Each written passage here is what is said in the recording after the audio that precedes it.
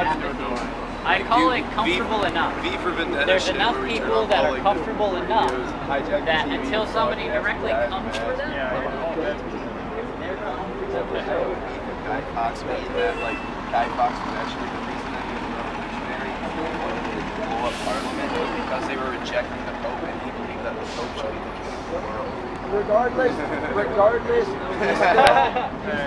all these kids are walking around with that mask, and I'm like, you don't really know that. Yeah, what the fuck? You know? I mean, I know what they're trying to like progress with that.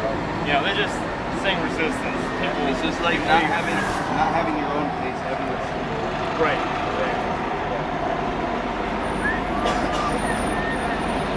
Oh, but absolutely, like you were saying, we just need to unite, wake others up. That's the #1 thing we need to do right now. Right.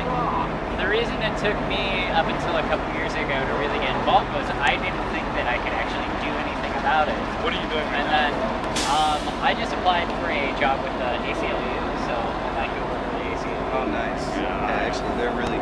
They should go on Okay. They're really awesome. Like they stand for like any type of oppressed or impoverished people that can't do them. Can't fight back. We gotta get those. So what? So you want to tell me? I'm working. So what do you guys want to accomplish here?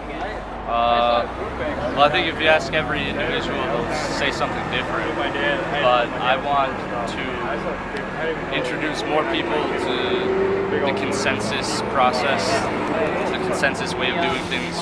It's not majority rule. It's like everybody has to agree, or else we don't do it. And also, just to give people more interest and more involved in situations, more radical, and yeah, that's pretty much it.